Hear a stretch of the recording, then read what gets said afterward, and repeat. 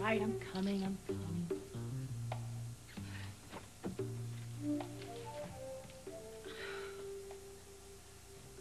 I'm right in the middle of trying to center myself.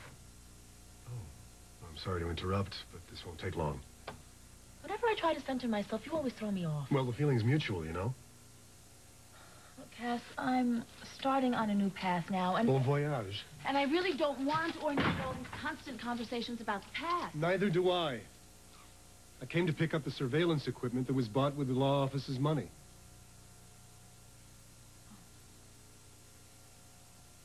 I guess there is no reason to keep an eye on Lucas anymore. No, certainly not from here. So if you'll give me the equipment, I'm out of your life. Forever.